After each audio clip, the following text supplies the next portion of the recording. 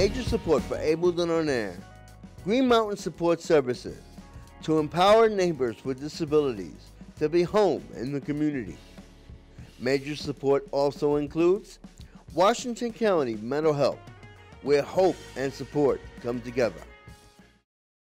Hello and welcome to this holiday year-end edition, 2019 of Ableton On Air. I'm Lawrence Seiler. I'm Arlene Seiler. And also today, I'm celebrating my 25th anniversary of being a journalist, and it's been great doing that for so many years for so many good people.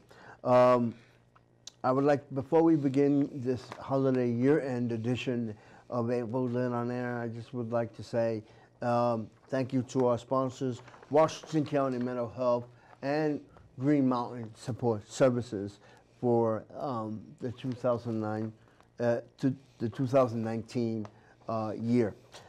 We begin with this clip.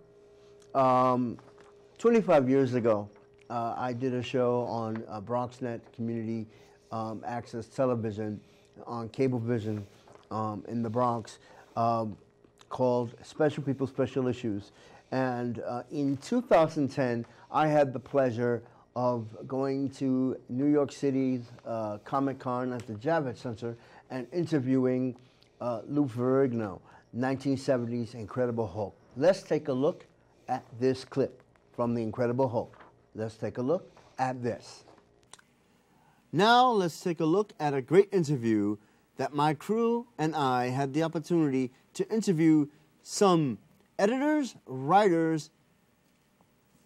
writers of comic books to find out about heroes of the special needs kind, Daredevil, Professor X, and the like, at Comic-Con, New York City. Let's take a look and listen to some great advice also from Lou Ferrigno, the former Incredible Hulk.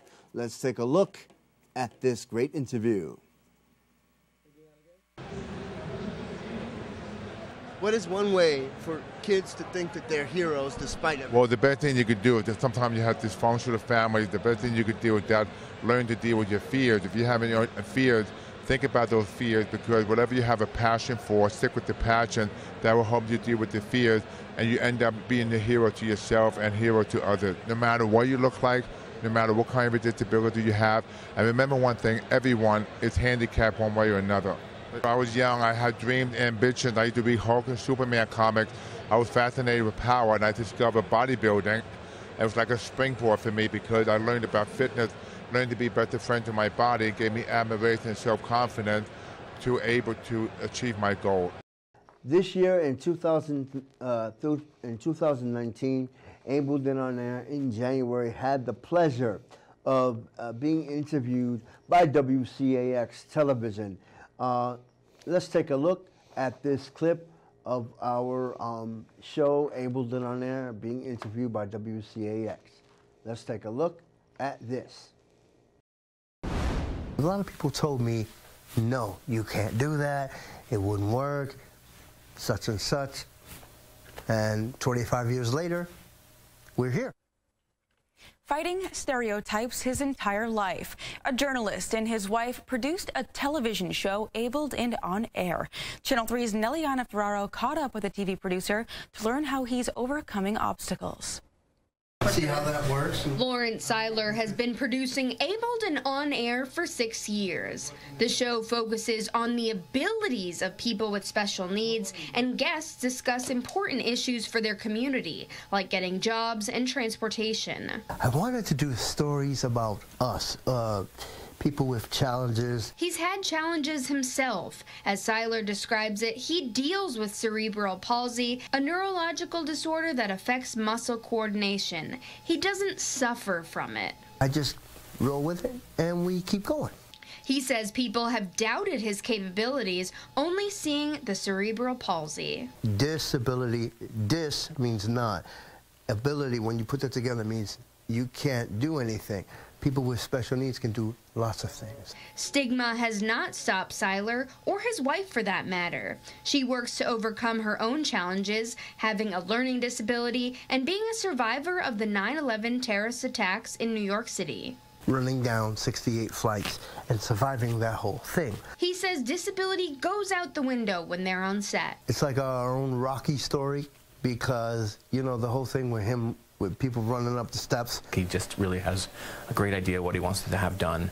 Executive Director Rob Chapman says Seiler works hard, and Orca Media is glad to help. Well, it's part of our mission. It's, you know, it's public access, so anybody in our community who wants to produce a show obviously can come here. For other people with special needs, Seiler has some advice. Challenge yourself. If you would like to know more about Orca Media or Lawrence's show, head to our website, WCAX.com. In Montpelier, Neliana Ferraro, Channel 3 News. Look at this clip from GMSS Nursing. That you go through being and working with people with developmental disabilities, or, you know, in this case, it might be dual diagnosed. So can you explain some of that? Yeah, so Green Mountain Support Services has a lot of different training opportunities, not just for nurses, but right across the board for everyone. We have a class that we take called Therapeutic Options with our great staff, Marilyn Carter, who teaches that, and she basically talks about approaches to use with individuals with developmental disabilities. It might be a therapeutic communication technique, it might be communication strategies, just to sort of make the person that does not have as much experience working with someone with developmental disabilities a little easier. Just things that, you know, we've all picked up on in the past, things of that nature. I've also been offered through the agency to do a death doula certificate course through the University of Vermont. So say that again? It's called a death doula course. What exactly is that? So that actually helps support the person who is in the middle of end-of-life care, just helps them and supports them with that process and working with them to sort of make that process easier. And it's called death doula. Death doula. So doula is a Greek word. It basically means, I think it's helper or something along those lines. So it basically assists someone in their end-of-life dying process. We had a pleasure interviewing City Council member Donna Bate with Mayor Ann Watson. Off air, you gave me a long piece of paper to read, and that was about the infrastructure of Montpelier and the goals of the city of Montpelier. Can you explain a little bit about that? Sure. So the city recently did a self-evaluation, had a consulting firm help us sort of figure out what we needed to be doing as a city to be making sure that our public facilities and services were accessible to people with a variety of disabilities.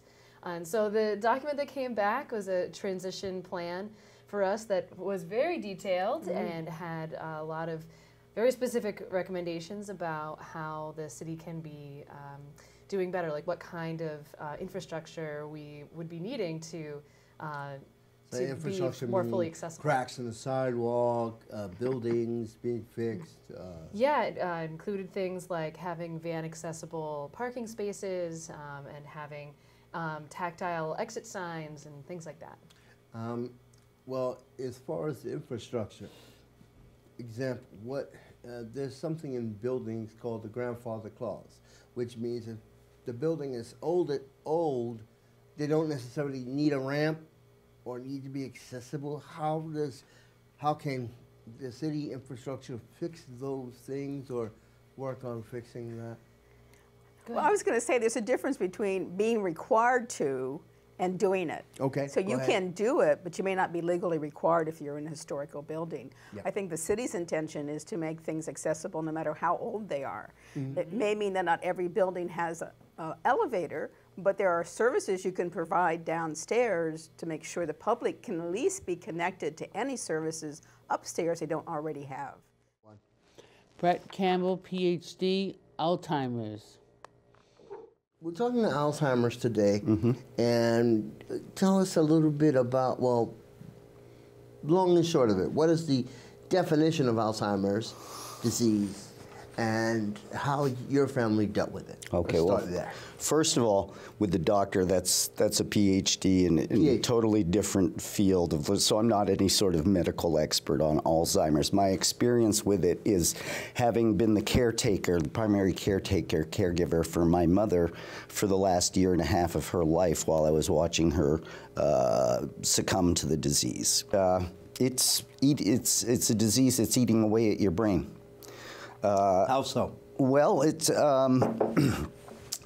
someone showed me one time 3 scans of brains, right? And it was color, and the red areas show the active areas in the brain. And with a child, you had almost kind of a Swiss cheese thing going on, different areas of the brain active.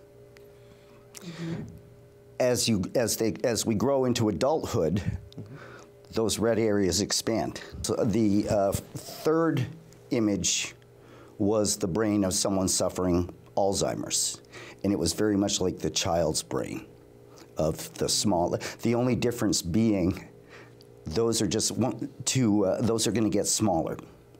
And that was when I realized, when I saw that my mother had always been very immaculate in terms of taking care of the house and such, and now she was leaving a lot of crumbs behind, and we had an ant infestation. And I would try to talk with her about, Mom, you got to remember to put. And when I saw those scans, it made me realize she's all done learning. She's all done learning and changing behaviors. And so I had to just learn that I had to work a little harder and be more accepting of her limitations. This year, we had the pleasure of, Green Mountain Support Services had the pleasure of sponsoring our program. Let's take a break and look at their public service announcement. Here is Green Mountain Support Services. Do you know an elderly person who doesn't need round-the-clock nursing care, but would benefit from companionship and assistance to get the most out of community, family, and friends? Green Mountain Support Services Adult Family Care Program is looking to serve elderly individuals who may need assistance, working with homeowners to become shared living providers. To find out if this is right for you, go to gmssi.org or call 802-888-7602. This year, we also had the pleasure of interviewing Zachary Hughes from Washington County Mental Health. Let's take a look at his interview. Being used to promote independent living to the best of people's abilities who have mental illness and so on. Okay. For those that don't know, what's the difference between a mental illness and a mental challenge? Is there a difference? I think it's just I think it's a name change, a name difference. Okay. So, you know, it'd be like me saying I have a disability versus handicap. Okay. What are some of the new things that are happening with Washington County right Mental now, Health, if any? Some of the new things I'm aware of right now is that we're working on a couple of projects. One of them is that we're working on tiny houses in Barrie. People would live in these tiny houses, and peers would be part of that. Over in my program. What do you mean by tiny houses? Well, tiny houses are I don't know if you're aware of it, but they're these small houses that are more economical. And they're than regular housing. Right. Now we can take a look at Green Mountain Support, Josh Smith, Direct Care Services. A direct support professional, and what do they do? Okay, yeah. So a direct support professional is the staff. It's the person that provides that direct support. Well, because it's a direct support professional, provides that direct support to the person that we provide services for, whether it be someone with an intellectual disability, a brain injury, or just a physical disability. Mm-hmm. And what they do is their job is as unique and different as the people we provide services for. So there's not, the only thing they all have in common is that they make sure that the person they're providing services for has access to the same things in their neighborhood and community as anybody else would. For example? Well, for example, if someone has a job and needs the help of a direct support professional, if someone is going shopping, anything that anyone would do, that you and I would do in the community, and somebody would still need help to access that through a direct support professional, that's what they would do. Now, what are some do's and don'ts of a direct support professional? Ultimately, what they do is that it's that. Keeping in mind too is that a direct support professional's job, as I say, is to be there and to advocate and to make sure that person can access. They are very much like, I'd put it this way, is think about it, and this is what Joseph Macbeth, who's the executive director of the National Alliance for Direct Support Professionals, he makes a good analogy where a direct support professional is like the Sherpa helping somebody climb Mount Everest. Mm-hmm. You know, when somebody succeeds in climbing up Mount Everest, the Sherpas are not in the picture. Mm-hmm. They are behind that. They were there to make sure the person is able to succeed in their goals and their hopes and their dreams. That's what a direct support professional does. A direct support professional is not a babysitter. Mm-hmm. A direct support professional is someone who's there to advocate, to assist, and to ensure that people are making good decisions. To go through Down Street Community Housing Development over on Taylor Street, let's take a look at the housing development and the bus depot. Let's take a look at this.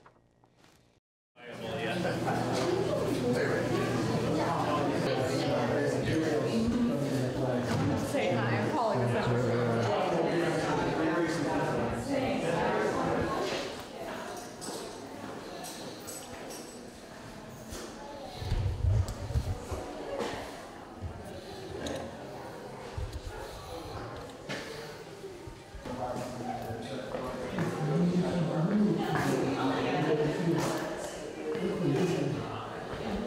Mr. Lamont, can you explain to me the importance of today's event and the reason behind this beautiful house? Well, the importance is that we're building a transit center that's going to be accessible and usable by everybody, and we're building housing that's needed desperately in downtown Montpelier. And it's an energy efficiency building. No fossil fuels are going to be used to heat it. And it's about building our strong downtown communities. And the thing that's so inspiring to me is that there's one obstacle after another that all the folks who had this vision had to overcome. And they did. And they did by working together. And it is an example of the power of cooperation and persistence. So this is a special day where there's a lot to celebrate. And this transit center and this housing is going to be available for generations. So congratulations to all who played a role. Let's take a look at special needs lawyer Jim Cafferty. I generally describe what we do in our office as special needs planning, which is primarily estate and future planning for Vermont families that are affected by disabilities in some way. Okay. And now, so that runs the gamut. It can go. It does. What classifies, in terms of your law practice, what classifies what a disability is, the types of disabilities, because, you know, there's a whole lot of fraud out there that people as far as disabilities are concerned? So in our office, we're primarily concerned, we're working on planning. And so we don't do Social Security claims that would address the issues of fraud, possible fraud that you've mentioned. But primarily what we're doing is estate planning for families, and families in which there is a person with a disability. And as you know, there's a wide spectrum of needs and abilities, and so our planning is tailored to the needs of that individual family. Typically that includes all of the traditional estate planning, wills and revocable trusts, healthcare directives for family members, and then also a special needs trust.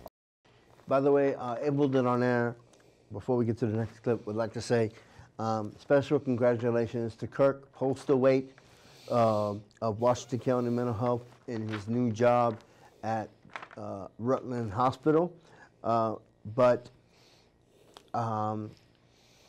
He was on, Kirk Postlethwaite was on with Washington County Mental Health talking about the Zero Suicide program. Let's take a look at this clip. The mission statement, basically of Washington County Mental Health is the promotion of recovery, self-determination, and resilience in the people that we serve, and the inclusion of everyone in the community together, kind of being connected and not having people, have to live kind of on the outskirts of the community. We really promote a lot of connection and just people, seeing each other as, one part of one big community. Okay. The Zero Suicide Project, which is both of your area, what is the purpose of that? And I know suicide is a huge thing. It's a two-part question. The second part is, I know that suicide is a huge thing, especially how media plays a role in educating people about suicide. So, pros and cons to that particular area. Do you want me to? Yeah, jump in. Well, you're the media person.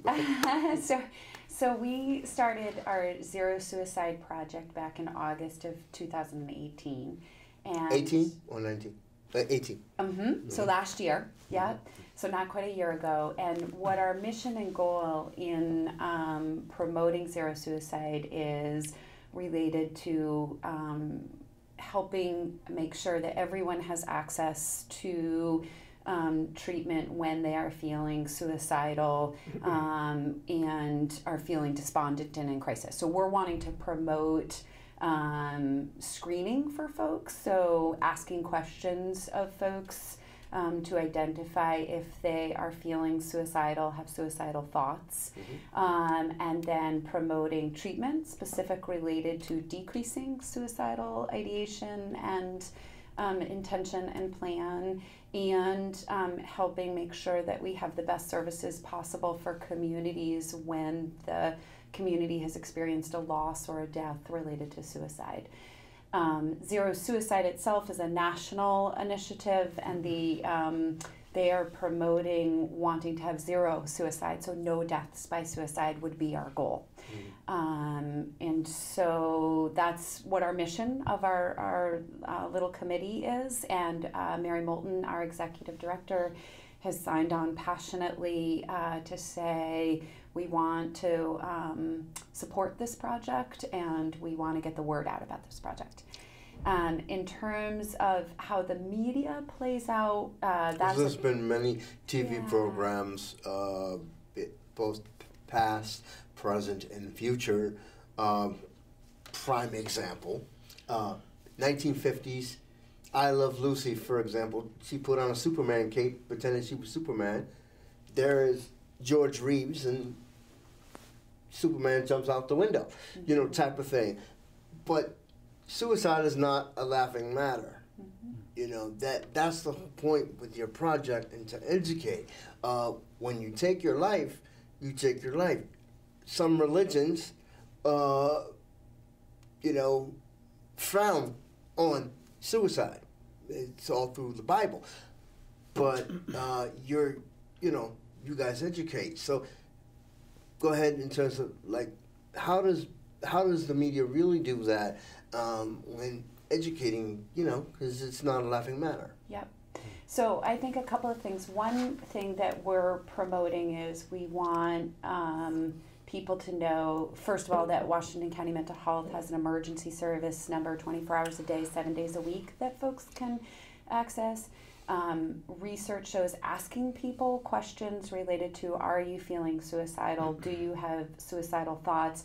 That does not increase a person's suicidal ideation, nor can I sort of put that idea in somebody's head. So I think sometimes those are myths that get promoted of, we just shouldn't ask about it because otherwise we'll make the person think it. And much more reasonable is that the person is already having those thoughts and feels isolated and alone. And we want to decrease the stigma related to mental health and also related to suicidal ideation and increase connection, as Kirk was describe saying. Ideation in this case. Yes, thoughts. Thoughts. So I'm thinking about suicide. So in my world, in emergency services, we break things related to suicide into 3 categories. So I have suicidal thoughts, but I'm not thinking about acting on those. I just think about it. Some folks are experiencing thoughts and they have plans, and some folks have thoughts, plans, and have acted on those plans. So we look at that of kind of a continuum and where is the person at, and we want to be able to intervene at each of those places to keep people alive and offer treatment and connection. Now let's take another break and listen to Green Mountain Support Services public service announcement. Let's take a look at this public service announcement. I've been a service coordinator with Green Mountain Support Services for 2 years. It is a wonderful job. I go home at the end of the day and I feel like I have helped someone or made someone's day just by being able to go out and visit them and help them get what they need to be living in a home. GMSS has made me have the ability to become more independent, and it has opened up a whole new world for me, really. And the more I found out about this program, the more I liked it. I'm happy. I wasn't happy before. I am now. Now, let's take a look at Washington County Mental Health's interview with Mindy Sprague on art and wellness. Let's take a look at this clip. This topic, we will focus on art and people with special needs. Recently, we had Abled and On Air had the opportunity to go to the Berry Opera House and look at the art exhibit that was presented by Washington County Mental Health and many other sponsors. Let's take a look at that art exhibit.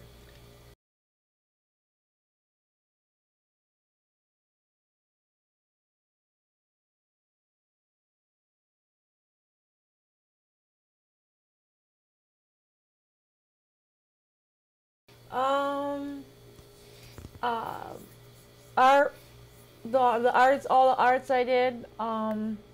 What type of art have you done? Like the mask. There's one that a real face of mine that I did. That we're gonna see pieces of in the video. And I like the one that I did with a real face. That mask one I did was awesome. I like that. Why? So, why did you do masks? Was there a reason behind it? Why did you want to do the mask instead of a regular painting? It's fun. You want to add to that? What was the reason behind it? Okay, so It's okay. the art show that we are doing at the Berry Opera House right now. That's still in. It's going on until the 29th of July. The original theme was a mask, to do masks, and I try and introduce different types of art. Oh, you're the art teacher. Ah, okay. I'm one of them. I try and introduce a lot of different things for Mindy to try. And one day we were working with plaster impregnated gauze. And that's plaster what and what? pregnated gauze. Okay, Which is what? It's gauze that has plaster Paris inside of it. So what you do is when you first attempt it, the subject has Vaseline put all over their face. So Mindy, yes, or anybody who has it done. They have Vaseline put on their face so that when the gauze hardens, you can get it off without tearing their skin.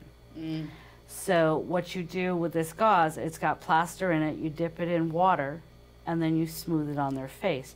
So the contours of their face... And their face doesn't burn Nope. while it's happening, okay. Nope, that's why you have the Vaseline on. It creates a barrier between the plaster and their face. I had the pleasure of interviewing Alexis Kiriak from Washington County Mental Health, talking about her art, her wellness, and the reason why she paints, and the type of objects that she paints. Let's take a look at this interview. I'm an artist, and What type of art do you do? Fine art, female nude, interiors, florals, and my work is available online. Okay. How do you use your art? Because everybody has challenges, but how do you use your art to go past your disability? I was thinking about that this morning, and I have to say that the need, the impulse, the surge of needing to paint puts me in a place that makes me able to see beyond the troubles. Okay.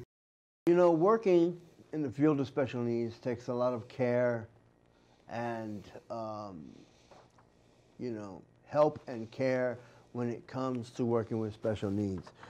It's extremely important for a living wage when you're working with people with special needs. Yesterday, I had the pleasure, Abel and I had the pleasure of interviewing Jerry Smith, the producer of a documentary out of the University of Minnesota called Invaluable, about the direct care worker shortage when working with people with special needs. Let's take a look at this trailer and interview with Jerry Smith. Let's take a look at this.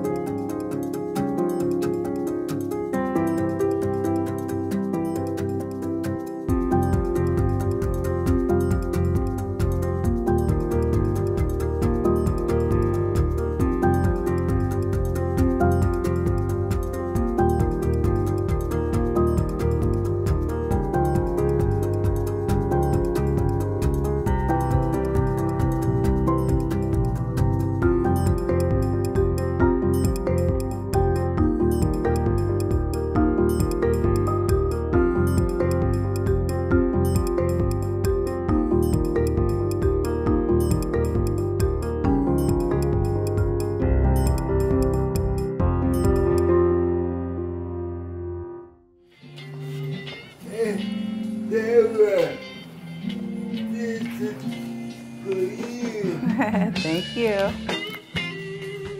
Walter, he's very outgoing and he loves to get out into the community and socialize, and we go shopping. This is a classic. And he loves rock and roll. Walter has many gifts, and Walter has cerebral palsy. He needs support in getting around and meeting people in his community, and he also needs assistance at home with things like fixing meals and getting dressed, budgeting, and shopping. Through state and federal programs, Walter and others with intellectual and developmental disabilities have professional staff to provide critically needed support. I tell you what, seeing his confidence and his self-esteem really soar has been just fabulous.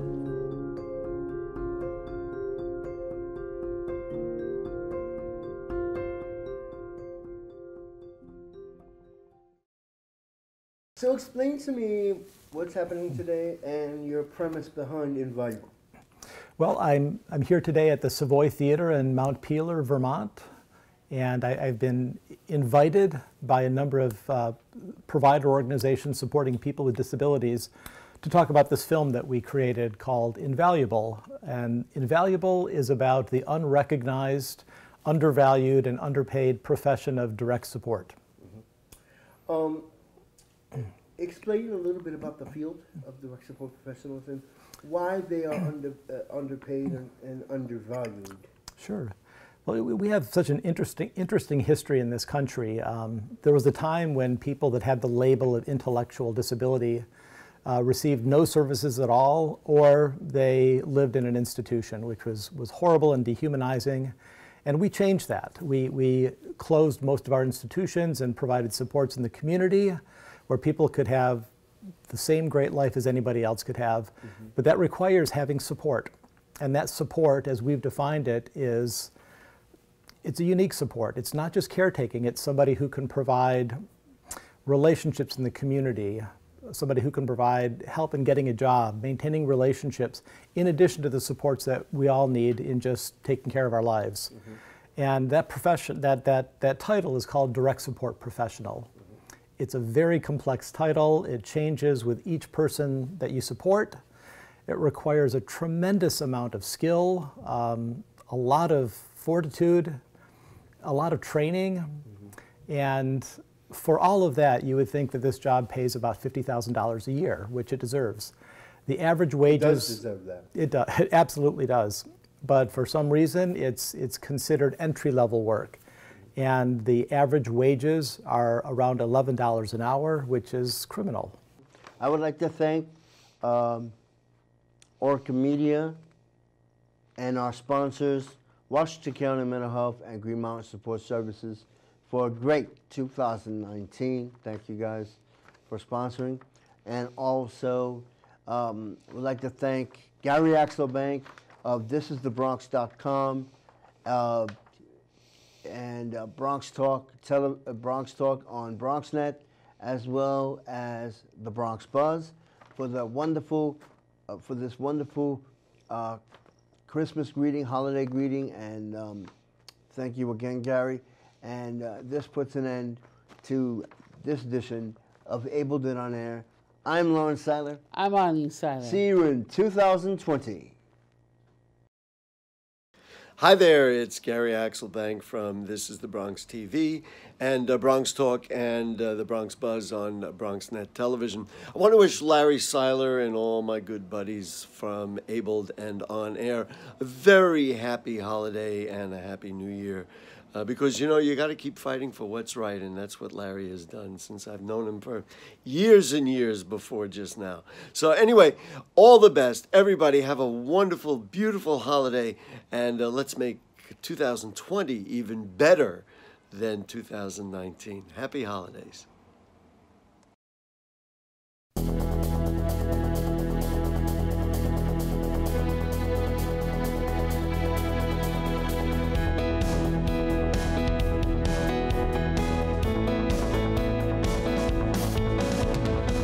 Major support for Ableton On Air. Green Mountain Support Services, to empower neighbors with disabilities to be home in the community. Major support also includes Washington County Mental Health, where hope and support come together.